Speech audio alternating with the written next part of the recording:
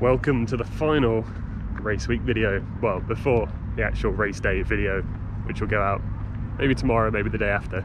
Anyway, good day, as that is our last swim for the foreseeable future at Corby Pool. Catherine, how do you feel? Yeah. Oh, I'm so relieved. It's just quite stressful swimming in lanes there, and it's a bit of a drive here and back, so our local pool's like, what, a 700-800 metre walk from our front door? It takes so 2 minutes. that opens tomorrow and we will be back there next week. But last prep swim done, that was 4x150, like 50 sort of going out hard, and then 100 easy, 100 at like race pace. So that was all right. It felt a bit tired. We swam last night, so quick turnaround, but needs must. And what are we doing rest of today? Easy jog. I got a bike session. Catherine's got a bike It's only session. a small one though. So we'll catch up with you after work at some point later today. Okay, work is done. It's now 5:30 p.m. and I thought it might be good to go through a little bit about before tomorrow's final video. I say tomorrow, it's actually going to be the race video, the next one. So this is the last video before that race video recap, which will have Saturday and Sunday in it. But I haven't really talked about the course, I haven't talked about the other people doing the race, so I thought rather than me talk too much about it, I've done the race once in 2019, but someone who's done it, I think, a few more times than that and has been around the course more recently is Triathlon Dan. Okay, I have the one and only Mr. Triathlon Dan himself, Daniel Ward. How are you doing? I'm very well, thank goodness there is only one of them as well. Can you imagine? Thank you. Yeah, thank you for having me on. No worries. And I wanted to speak to you today. Basically, you've got a bit more insider info, having been and recce'd the course quite recently, and you've seen all of the people that we're going to talk about later racing already this season. So I figured you were a good person to ask for a bit of like insider knowledge, a bit of punditry around what you think is going to happen at the event, basically. So yeah, what's the rundown of the course? What's the things to look out for, and what are you expecting to see there? Okay, I feel like I'm going to enjoy and do a better job of the punditry, stirring the pot with how people are going to do it and the course information. But if we start with the swim, it's a pretty simple swim. You swim out, go around an island and basically come back, so it's pretty straightforward. The bike is lovely. There's been a bit of resurfacing in the first couple of miles. So there's a ride of two halves, I think. So Will, you've ridden this course and so have I. I spent a bit more time going around it than you did, so I think I probably had more time to take in the scenery and the surroundings. The first half is a bit more undulating, a bit more twisty and turny. When you get to about 30 miles, pretty much the majority of the way back is just a fast A road with one like climb or hill halfway back. So it's something to think about on the way out, but on the way back you can just power to aero, just go for it. And the run course, 3 laps, there's one hill on each lap. It doesn't feel like much of a hill on the first lap. It feels like more of a hill on the second lap. It feels like a mountain on the third. Steeper and steeper. Yeah, there's not much cover tree-wise, so if it's a hot day, it could be tough. But there's plenty of feed stations. It's an incredible place to be. There'll be loads of sport out of the day, and I look forward to cheering you guys on from the sidelines. Wicked. And yeah, to add to your point on that fast bit on the end of the bike course, it's forecast for a tailwind as well. So those last 20 miles are going to go by a lot quicker than the first like 30, definitely. Your big boy chainring's going to pay dividends, isn't it? I know, right? 56 tooth. Well worth it. So you've obviously seen, you're at Outlaw Nottingham yourself, unfortunately kind of a few unideal circumstances for your personal race, but that did mean that you got the opportunity to kind of see how things unfolded for the elite wave there. Yeah. Who do you think's going well? And we're probably going to talk more about the YouTube triathletes because we've got to think of the YouTube family. But yeah. Yeah, let's get some clickbait on the go. So I did a video before Outlaw Holkham in which I talked about the YouTube triathletes. So there's a few people who do triathlon who are on YouTube. And I basically did my predictions for that race, and it was good fun to do. And I felt like I could do that because whereas you're in the mix of those, you probably won't want to put your hand up and say, oh, I think I'm going to win because it's just not in your nature. I'm absolutely happy to say who I think is going to win and who isn't. Yeah. And I'm probably a bit braver because this is going up on your channel. So before that race, I did that. I did actually put you in that video, didn't I, before I knew that you weren't doing the race. So thank you for letting me still go ahead with the video. So that race obviously played out and everybody's done their sort of post-race debrief. So I don't think I'm going to go too deep into that.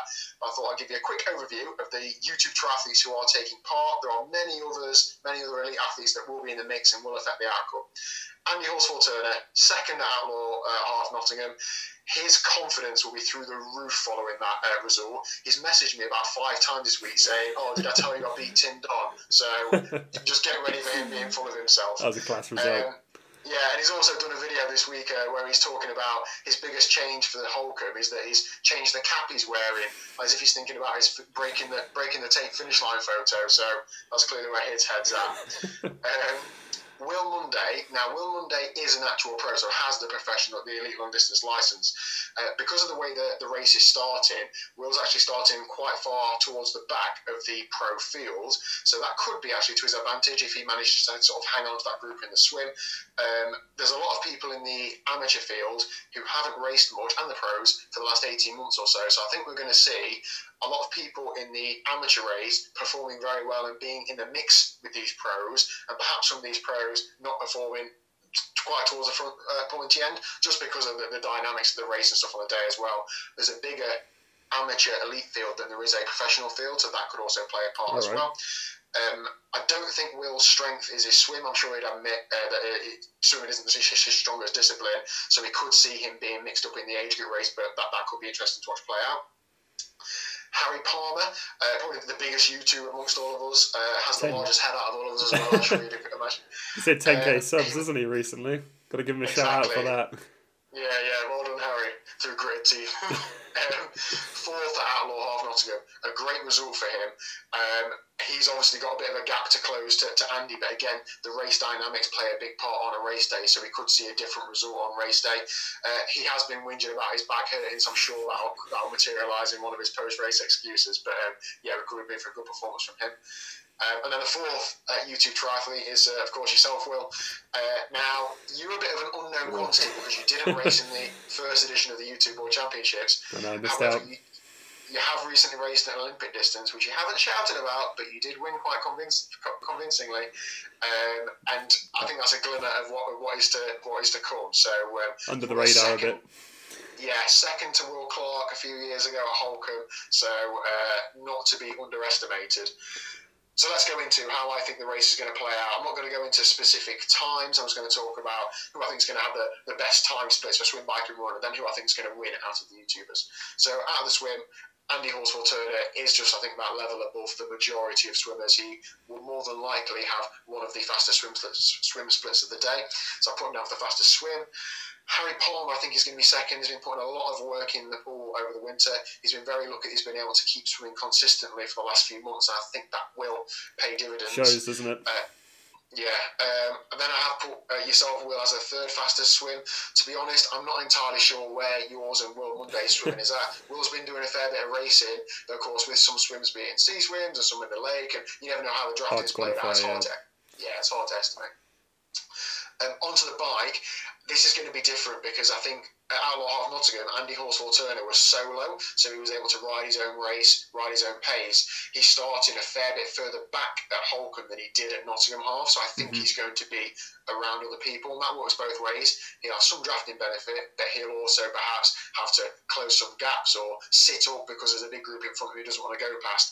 I still think he will perhaps ride the fastest split of the YouTube triathletes because he will be that further forward and potentially riding with faster riders.